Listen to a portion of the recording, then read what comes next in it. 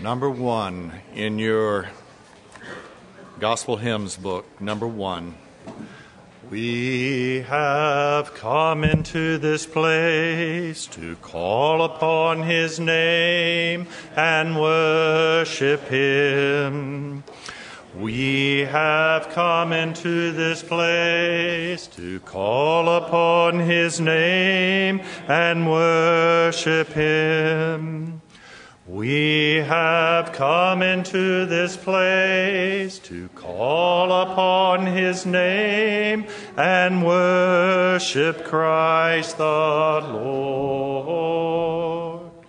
Worship Him, Jesus Christ the Lord.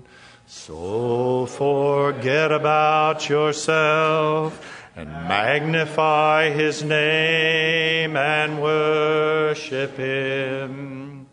So forget about yourself and magnify His name and worship Him.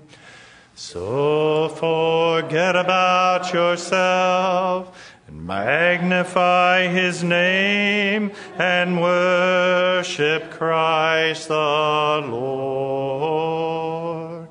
Worship Him, Jesus Christ the Lord. We are debtors to His grace. The law's been satisfied, now worship Him. We are debtors to His grace.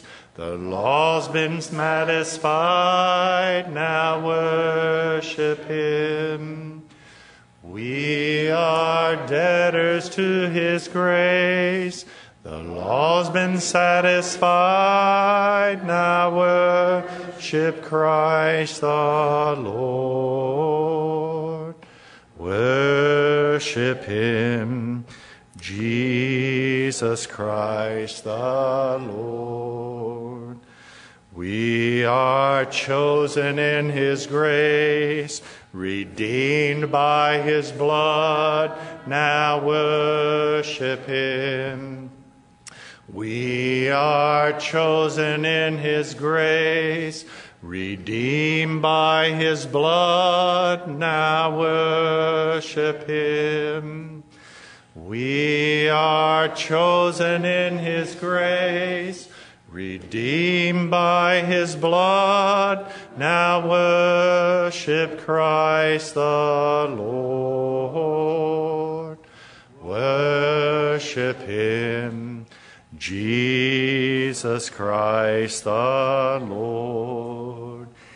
He is all our righteousness. I stand in Him complete. Now worship Him.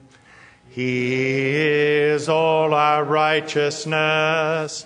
I stand in Him complete. Now worship Him.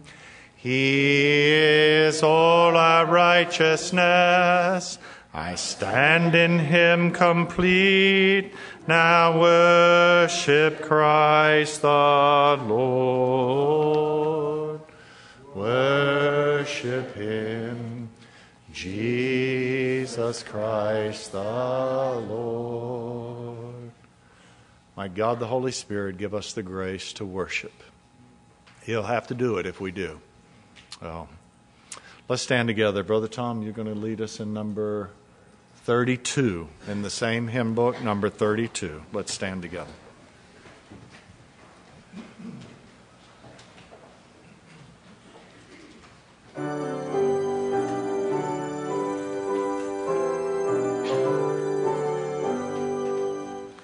All children of wrath, in bondage and sin, we helplessly lay, condemned and unclean. God's law in its infinite justice and wrath demanded we suffer an eternal death. But long long before time had ever begun. One stood in our place, God's glorious Son. He offered himself to go live among men and give his own life to atone for our sin. The great substitute, behold, he has come. The price has been paid. The work is all done. Christ took on himself the great load of our sin. He poured out his blood and he put away sin.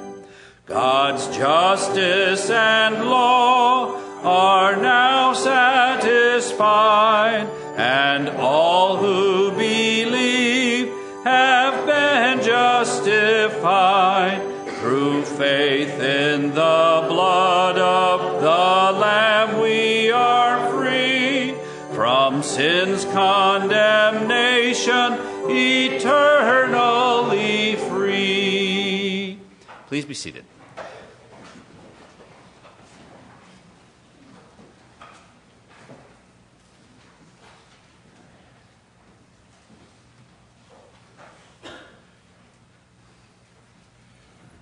For our call to worship, would you please turn with me in the Word of God to Mark chapter 4. Mark chapter 4.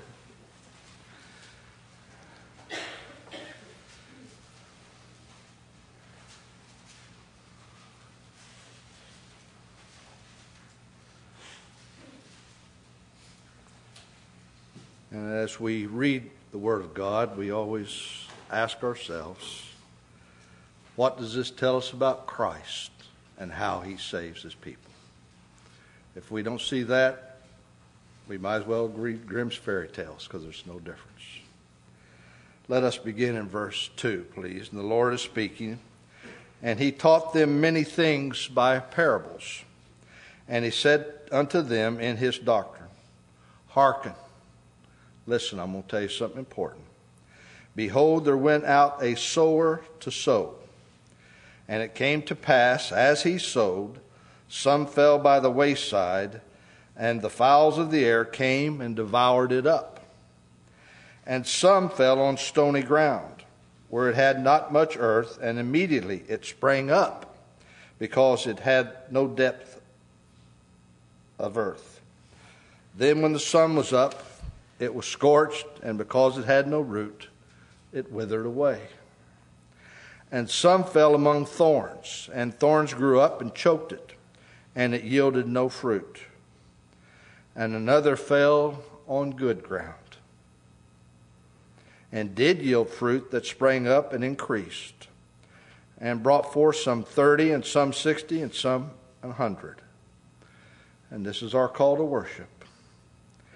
And the Lord said unto them, he that hath ears to hear, let him hear. That's why we're here this morning. And when he was alone, now notice this is his disciples, they that were with him, with the 12, asked of him the parable. And this is what our Lord told him. And he said unto them, unto you it is given to know the mystery of the kingdom of God. But unto them that are without, all these things are done in parables, that seeing, this is the unbeliever, that seeing they may see and not perceive, and hearing they may hear and not understand, lest at any time they should be converted and their sins should be forgiven. This next hour, our shepherd is going to speak words to the people in this auditorium and anyone that's in the internet. And they're going to be able to physically hear everything he says. But unless the Lord gives the grace, they'll not understand. And if you can understand the declaration of Christ this morning, It's because the Lord made your soil fertile. Because it wasn't any different than the soil of anyone else. And that's our plea this morning.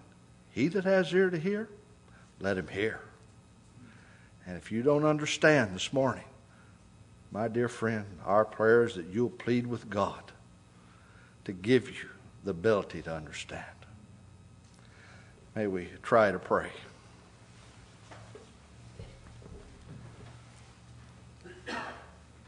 Lord, we've gathered this morning,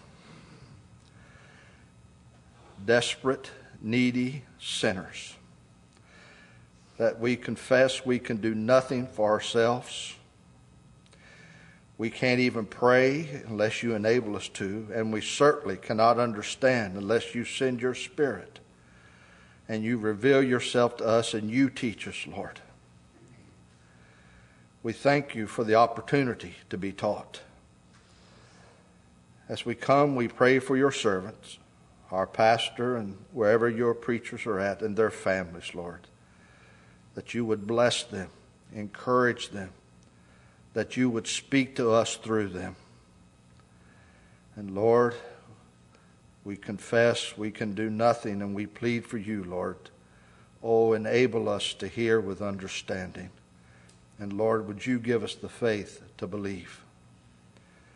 And Lord, we plead with those today who can hear but do not understand that their case is a desperate one. Oh, that they may see themselves as lost sinners, and that you would gather them to yourself. We know you alone are able to save them. We plead for their souls as well as ours. We ask this, that Christ would take this prayer, and that he would make it acceptable to God the Father, and that he alone would be glorified. Amen. Let's stand together once again, and we'll sing hymn number 352 from the hardback hymnal, 352.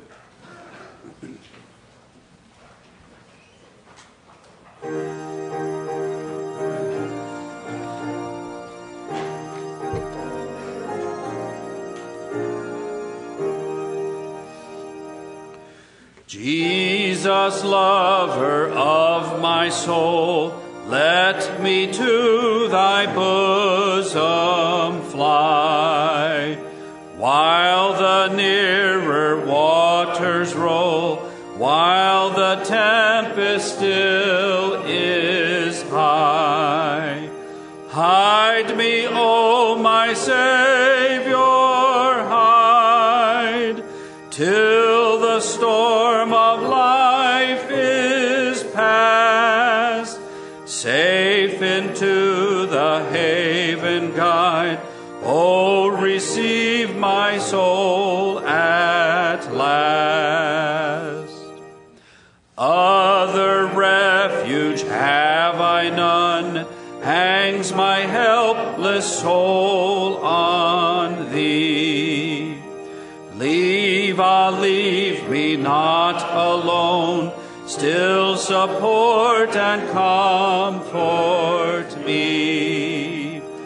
All my trust on thee is stayed, all my help from thee I bring. Cover my defenseless head with the shadow of thy wing. Thou, O Christ, art all I want, more than all in thee I find. Raise the fallen, cheer the faint, heal the sick, and lead the blind. Just and holy is thy name. I am all unrighteousness.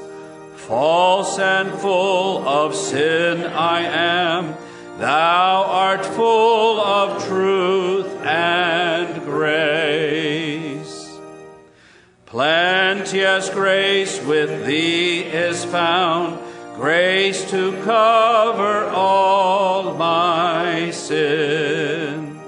Let the healing streams abound, make and keep me pure within. Thou of life the fountain art, freely let me take of thee. Spring thou up within my heart, rise to all eternity. Please be seated.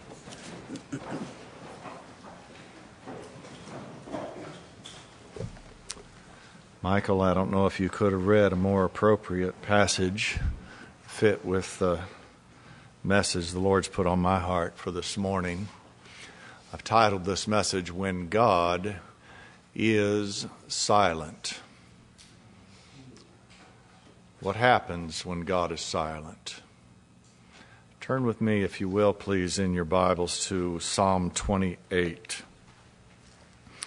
And then you might want to also find Isaiah chapter 44.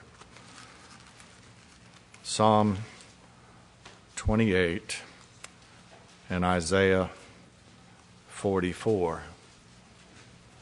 When God is silent.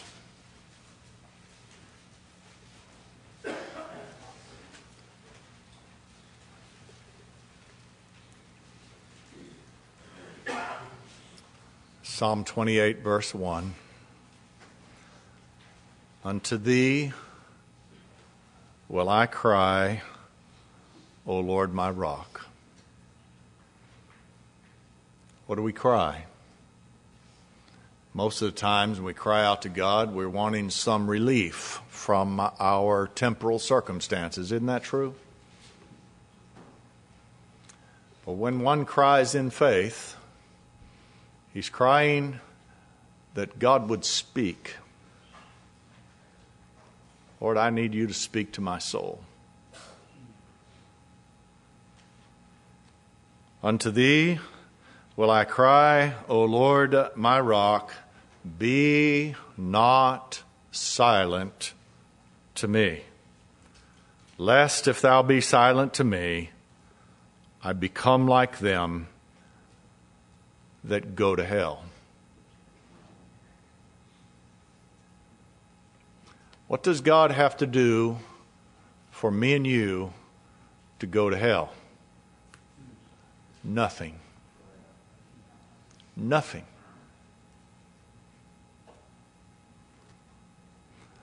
All he has to do is be silent. All he has to do is leave us to ourselves. Our own opinions, our own devices, the voices and values of this world will be all we'll have if God doesn't speak. And so, the one whom the Lord has stirred up his soul for salvation, the one who has a burden to know God and to be saved, cries unto the Lord, his rock, be not silent to me. For Lord, if you be silent to me, if you don't speak to me, if you don't reveal yourself to me, I'll be like everyone else that goes down into the pit. The only hope that I have of being delivered from the pit is that God would speak to me. You see, the truth is, according to the Word of God, we're born into this world spiritually dead. We're born spiritually dead. God says we come from the womb speaking lies.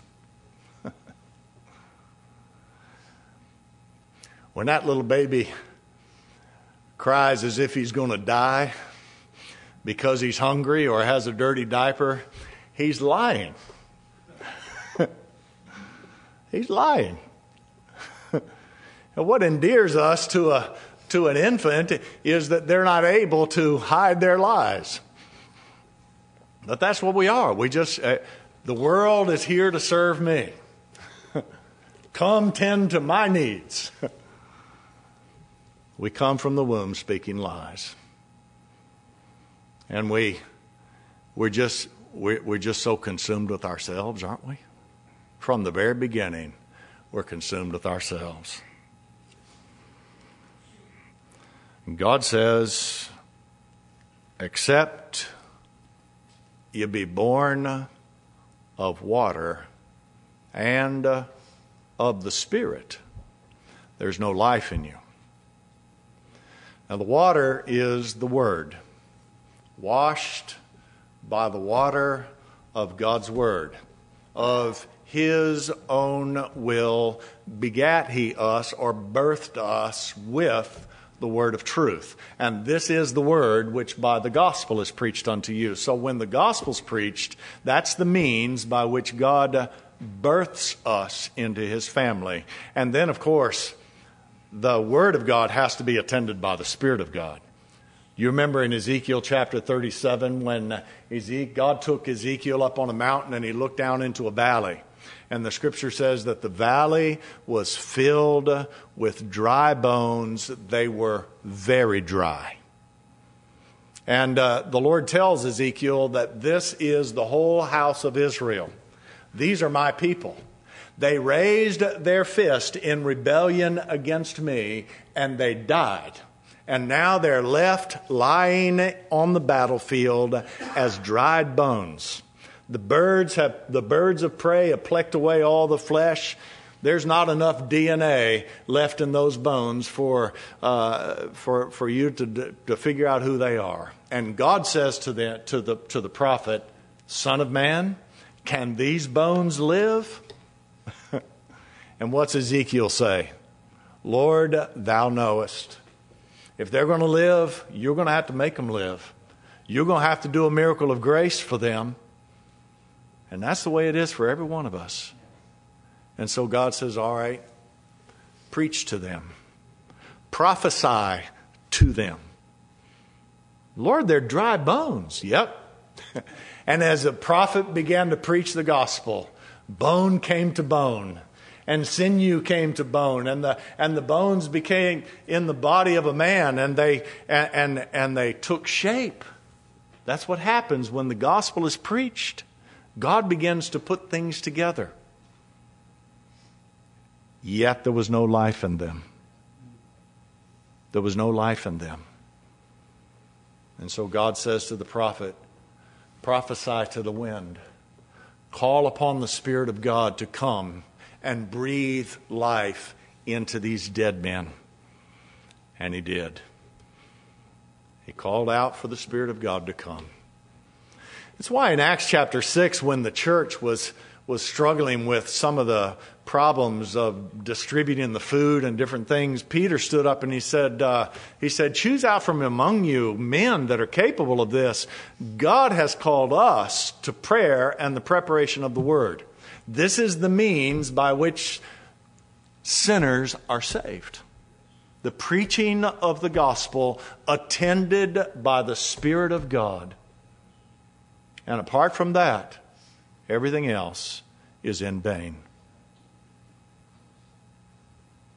So we come into this world dead.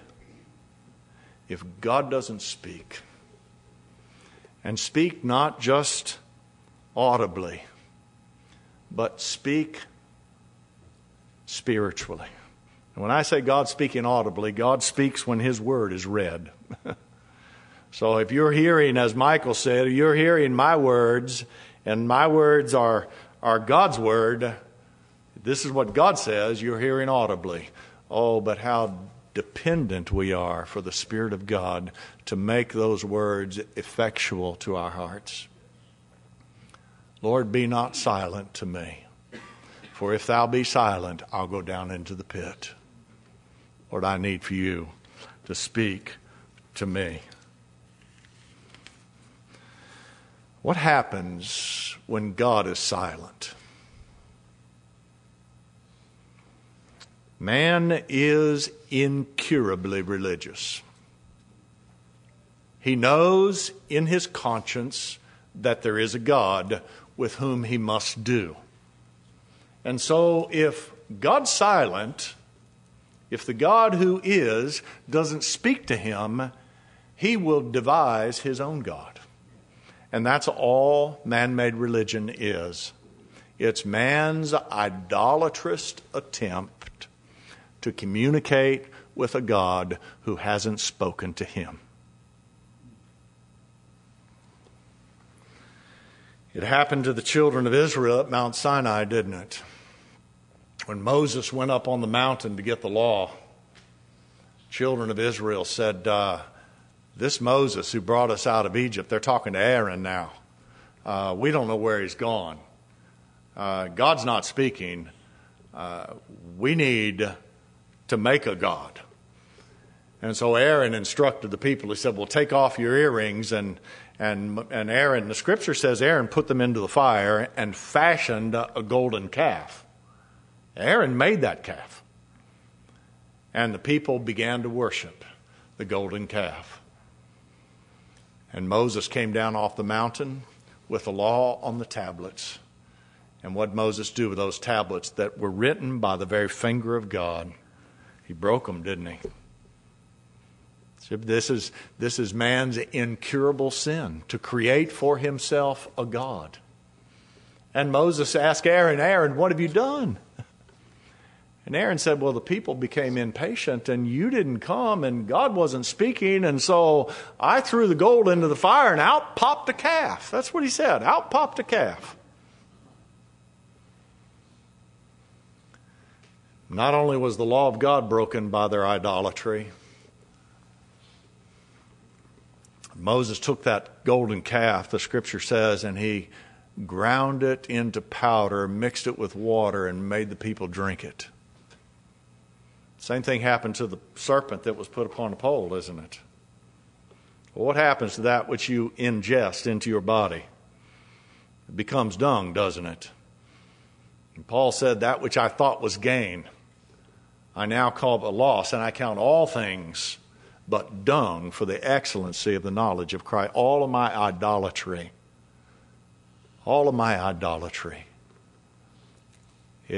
When God speaks, when God reveals the glory of Christ to the heart, then you confess, Lord, I've been an idolater ever since I was born. I've been fashioning images of you that were not true to your image. And now that you've spoken, I realize that I made a God of my own hands, just like the children of Israel did, a God that I could see and a God that I could control. You have your Bibles. Turn with me, if you will, to Isaiah chapter 44.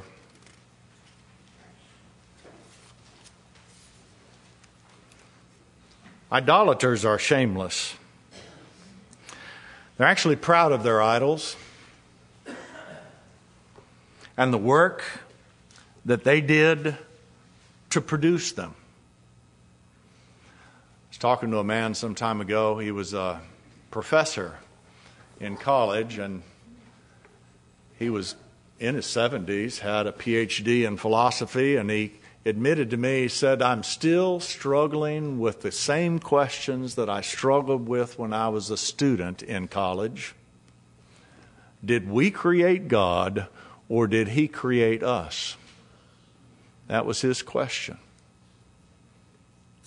Well, the God that most people worship is created by man.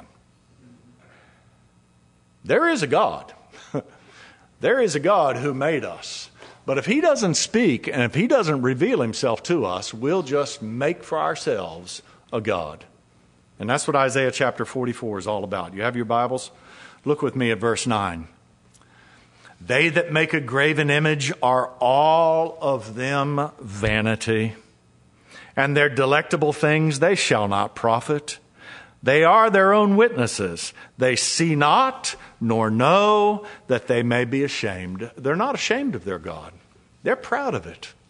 They're proud of the decision that they made. They're proud of the idols that they fashioned. They're proud of the works that they performed. Who hath formed a god or molten a graven image that is profitable for nothing? Behold, all his fellows shall be ashamed, and the workmen, they are of men. Let them all be gathered together, let them stand up. Yet they shall fear, and they shall be ashamed together. And when God breaks you of your idolatry, you're shamed. You're ashamed of the idols that you made. But in order for that to happen, he has to speak. He has to reveal himself. The smith with the tongs both worketh in the coals, and fashioneth with hammers, and worketh with the strength of his arms. Yea, he is hungry, and his strength faileth, and he drinketh no water, and is faint. And the carpenter stretcheth out his rule. He maketh it out with a line, he fitteth it with planes, and he maketh it out with a compass, and maketh it after the figure of a man, according to the beauty of a man, that it may remain in the house. He heweth him down cedars, and taketh the cypress and the oak, which he stretcheth for himself, what he strengtheneth for himself among the trees of the forest. He planteth an ash, and the rain doth nourish it.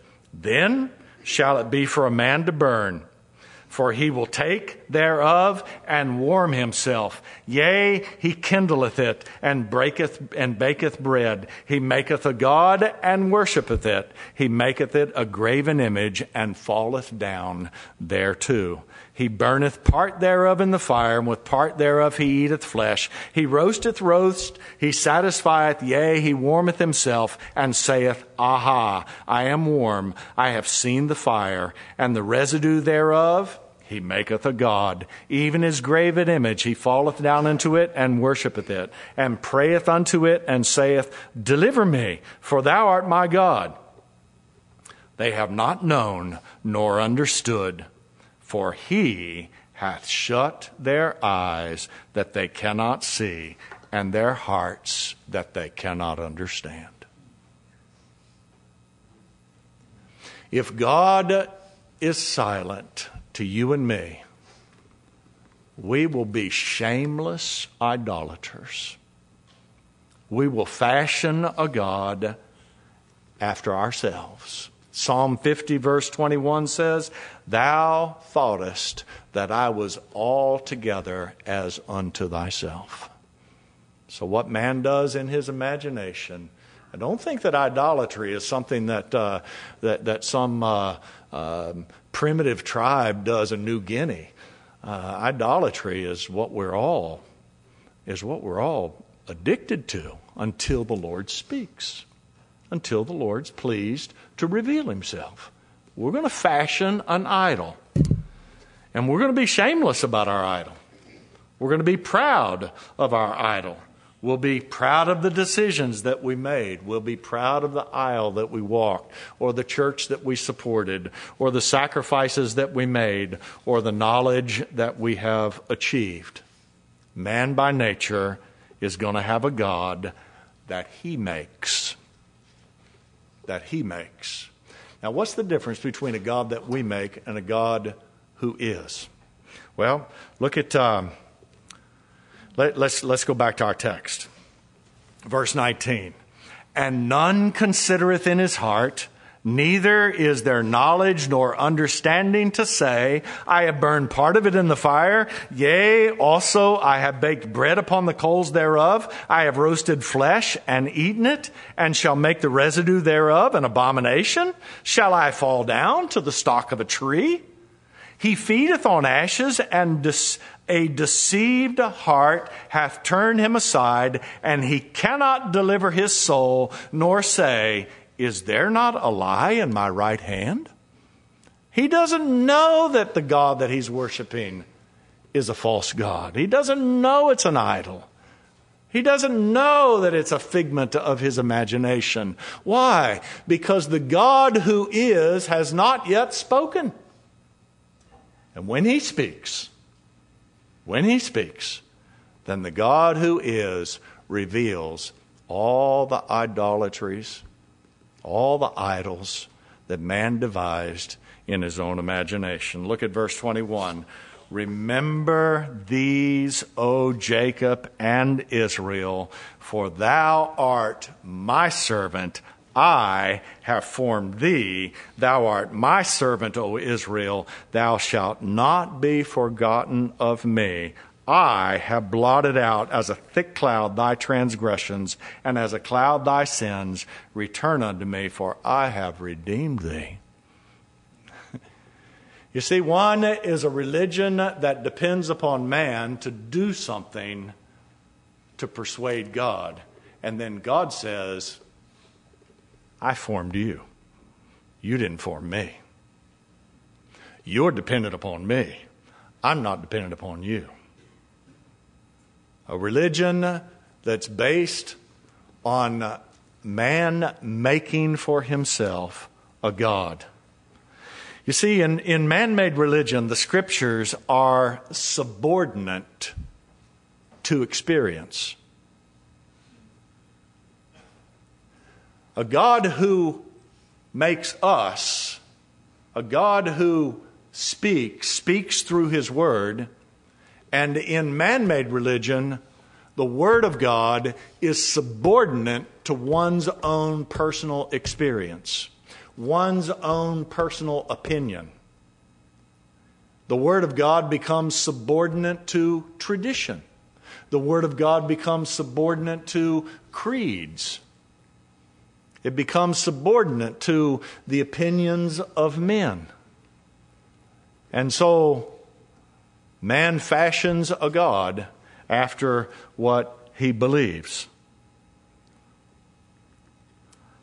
He won't say, what saith the Scriptures? And if he does go to the Bible in order to find God, he goes with presuppositions that are just wrong. They're just wrong. You know, we've all done it. You buttoning up your shirt, you get to the end, and you realize you got a button left over. How are you going to fix that problem? You got to unbutton the whole shirt, don't you? You got to start back with the first button. But men won't do that. They'll go to the Word of God with faulty presuppositions and try to reconcile what they thought was true to what they're reading. Men will go to the Word of God with the idea that God loves everybody.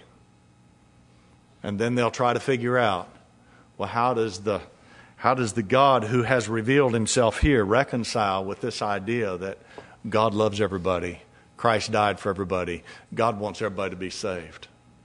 And they can't make sense of it. You can't make sense of it. They'll go to the Bible with the presupposition that man has a free will. It's up to me to make a decision, to pray the prayer, to accept Jesus into my heart. You see, man by nature is going to create for himself his own God because he denies the truth of the Bible and relies on those things which he believes to be true. A God that he can make. And what does God say? Remember, Jacob, remember, Israel, I made you. I redeemed you. I put away your sins. I did this. It's not of him that willeth. It is not of man's free will. It is not of him that runneth. It is not of man's efforts or good works. It's of God that showeth mercy. God made us. We didn't make him. But man by nature wants a God that he can see. He has no faith, and so the only sight that he has is that which is physical. That's why man-made religion is so filled with things to entice the eyes. Stained glass windows, icons, statues, robes, choirs, all the things that are attracted to the flesh. Why? Because he needs a God that he can see.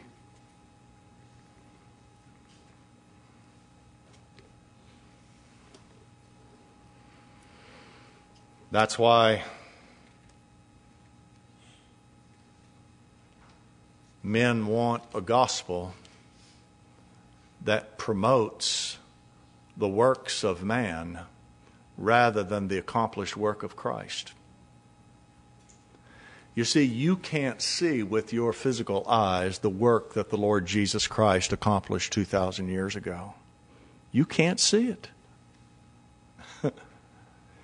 If the Spirit of God doesn't take the Word of God and speak effectually to your heart and cause you to believe that the Lord Jesus Christ is the end of the law for righteousness, that He has put away once and for all the sins of all of God's people, satisfying divine justice, declaring it's finished. If you can't see that, if you don't have eyes of faith to see that, that happened completely outside of you. That happened 2,000 years ago. And if you can't look to that for the hope of your salvation, you're going to look to your works for the hope of your salvation. And you're going to measure and monitor and motivate yourself by the law to try to gain assurance of salvation. Why? Because you need a God that you can see.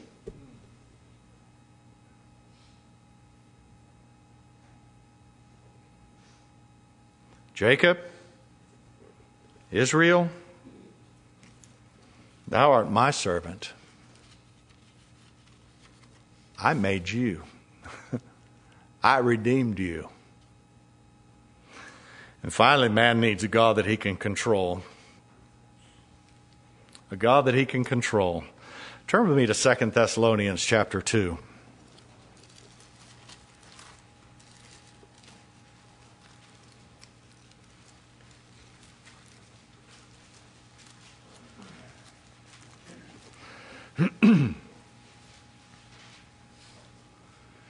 Verse 10. And with all deceivableness of unrighteousness in them that perish, them that go down to the pit. He's talking about false religion. He's talking about man-made, free will, works religion. To people to whom God has not spoken. In them that perish, because they receive not the love of the truth, that they might be saved. And for this cause God shall send them strong delusion, that they should believe the lie. It is the definite article there, the lie. The lie is that man has saved himself. The lie is that man has made God. That they all might be damned who believed not the truth, but had pleasure in unrighteousness. Now, that doesn't mean that they went out and indulged their flesh in the sinful pleasures of this world. It means that they pleasured themselves in believing that they were right with God based on something they did, which was all unrighteousness. And that's what religion's all about. Man competing with man to see who's more righteous, pleasuring themselves in unrighteousness. God turns man over to a strong delusion. They believe it with all their heart. And you'd believe it too. You were born an idolater. And if God doesn't speak, oh Lord, my rock, be not silent to me. For if thou be silent to me, I will be like everybody else. I'll go down into the pit. Who maketh thee to differ? What do you have that you've not received? Oh, Lord, speak to me. Reveal Christ to me. Verse 13, but we are bound to give thanks always to God for you, brethren, beloved of the Lord. Lord, show me that you've loved your people with an everlasting love. Never been a time when God didn't love his elect. Chosen in the covenant of grace, placed in Christ before the foundation of the world, always loved of God. That's the gospel. Because God hath from the beginning chosen you to salvation through sanctification of the Spirit. It's the Spirit of God that makes us holy. He that sanctifieth and they that are sanctified are all as one. You can't get more sanctified. Not if you're in Christ. If you're in Christ, you're perfect before God.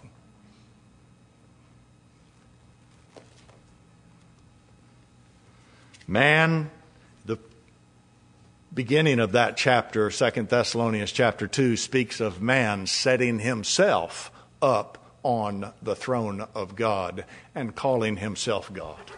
Now that's what man-made religion's all about. Here's the message of man-made religion. God votes for you, the devil votes against you, you break the tie. That's the message of man-made religion. You're the deciding factor. You're the one that holds the power. You're the one that makes the decision. You've set yourself up on the throne of God if you believe that.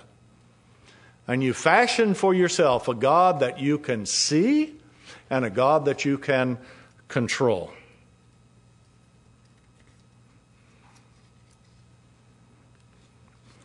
Go back with me to our text in Isaiah 44, please.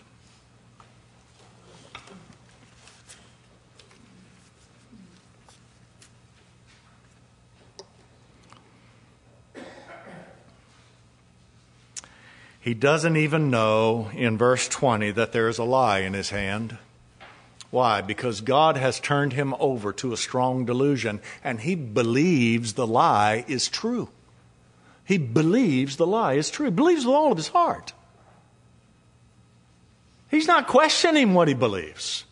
Why is he not questioning what he believes? Because God's not speaking to him.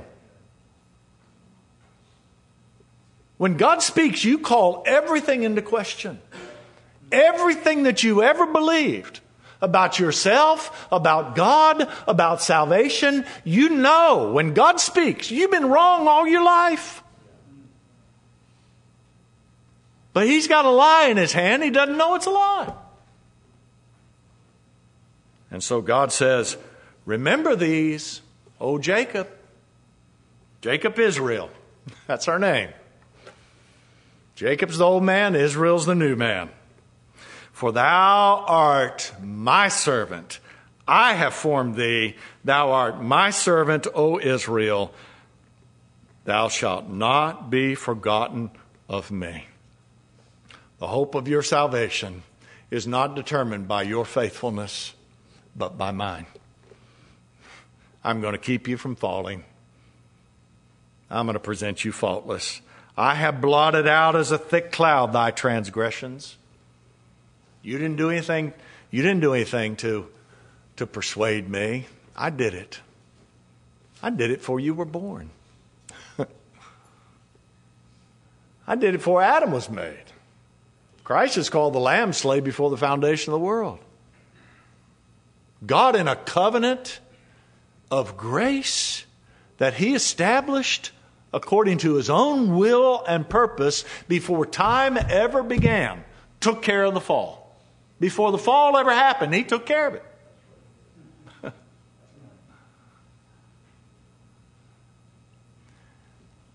You see, the fall was ordained for Christ. Christ didn't come into the picture to fix the fall. The fall was ordained of God to glorify Christ. I've already taken care of all this. I've already blotted out your sins. I've already satisfied my justice. You came from the womb speaking lies and you've been an idolater all your life, but now that I've spoken, you understand that I formed you. You didn't form me.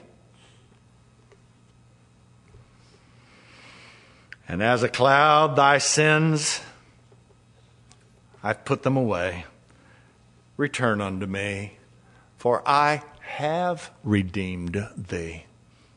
He doesn't say, return unto me and I will redeem thee. He says, return unto me, for I have redeemed thee. Now, how oftentimes do you need to return to the Lord?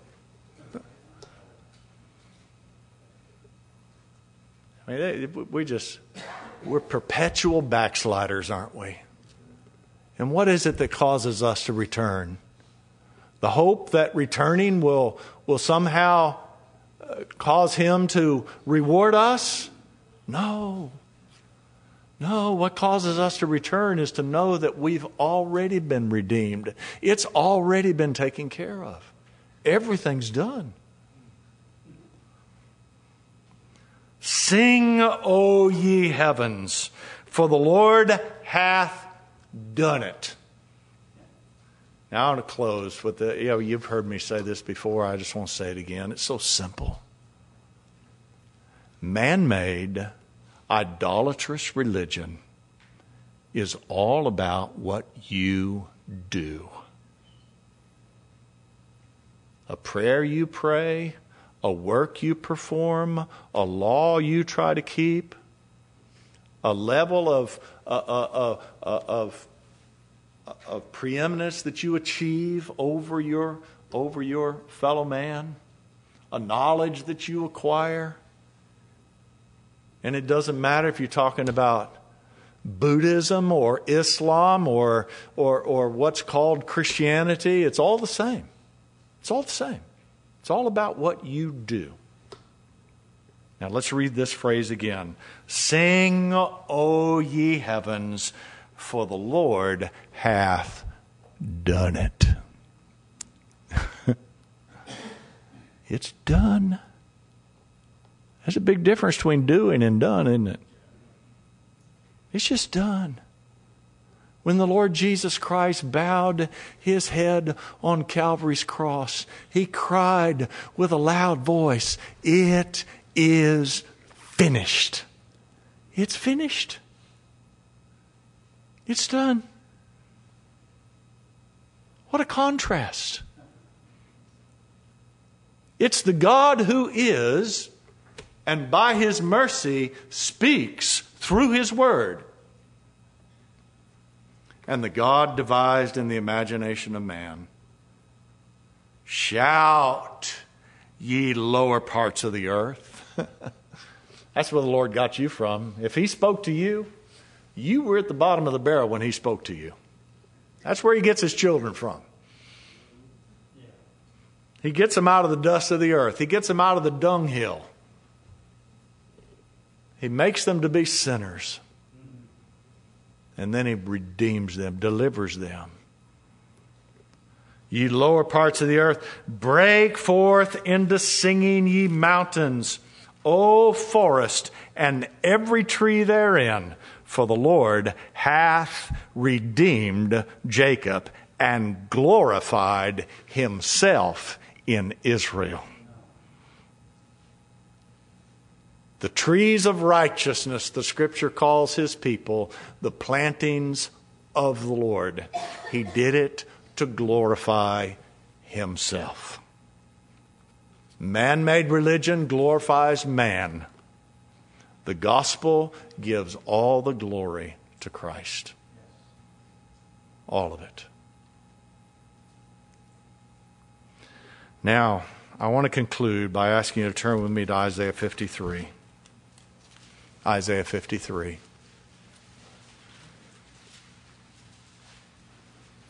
There is a time when you want God to be silent.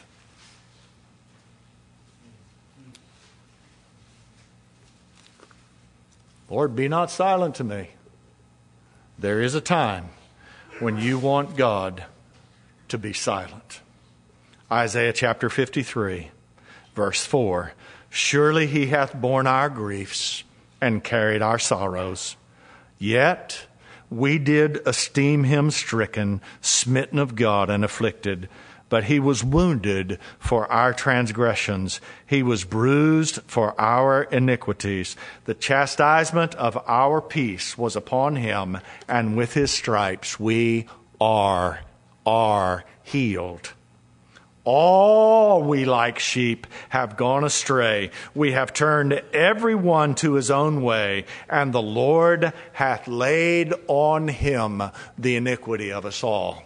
This is a prophecy given of the Lord Jesus Christ over 600 years before he died on Calvary's cross. As our sin bearer, God imputing to the Lord Jesus Christ all the sins of all of God's people and pouring out his wrath in order to satisfy his justice. This is the passage that Ethiopian eunuch was reading. Does the prophet speak of himself or of another? No, he's not talking about himself. Philip told him he's speaking of Jesus. And he began right there and preached unto him Jesus, didn't he? Look at verse 7. He was oppressed and he was afflicted, yet he opened not his mouth. He is brought as a lamb to the slaughter, and as a sheep before her shearers is dumb, so he opened not his mouth. There is a time when you want God to be silent. And that's when God Almighty was satisfying the justice of God by bearing our sins and suffering the wrath of his Father. Why was he silent? Why was he silent? The Scripture says that when the law comes, every mouth is stopped and all men become guilty before God. The law of God, the holy law of God, saw the sin that was placed on the Lord Jesus Christ. And his mouth was stopped. And he was guilty before God, not for his own sin, but for our sins. God made him sin who knew no sin, that we might become the righteousness of God in him. He had no defense. It pleased the Father to bruise him. God saw sin on his Son, and God forsook him. God's eyes were too pure to look upon sin. He can't look upon you. He can't look upon me. He could not look upon the Lord Jesus Christ. That's why the skies were blackened. That's why the earth shook. That's why the Lord Jesus Christ cried out in agony, my God, why hast thou forsaken me?" Because he was forsaken. And his mouth was stopped by the law of God, and he was guilty before God, suffering the wrath of God's justice for the sins of his people. He did it out of love for his bride. That's the only time that you want God to be silent.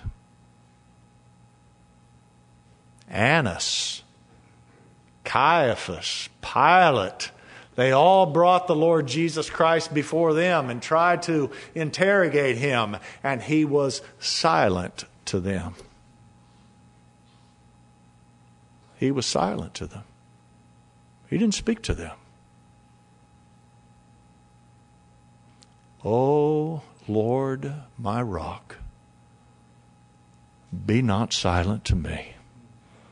For if thou be silent to me, I will be like everybody else. I'll go down into the pit." Our Heavenly Father, we're thankful that you have spoken, and we pray that your Holy Spirit would make your words effectual to our hearts. And thank you, Lord Jesus, for being silent on Calvary's cross, satisfying the justice of God. We ask it in Christ's name. Amen. Let's stand together, Brother Tom. 218? 318. Number 318.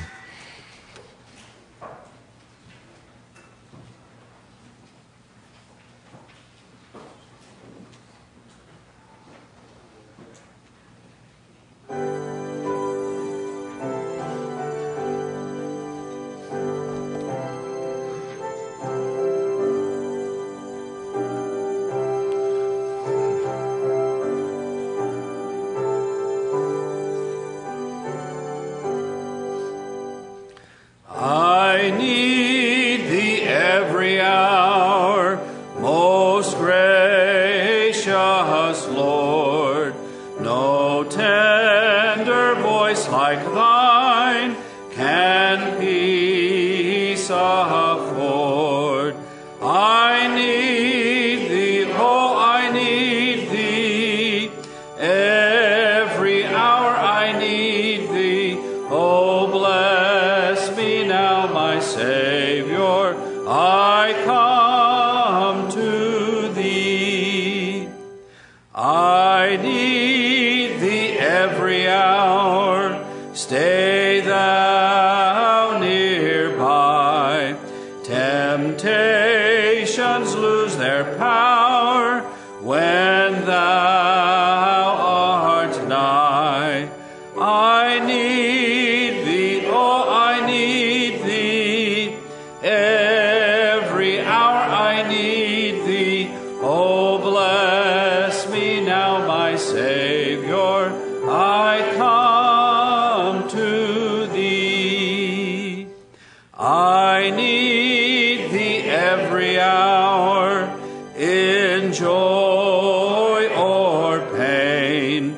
Come quickly and abide, or life is vain.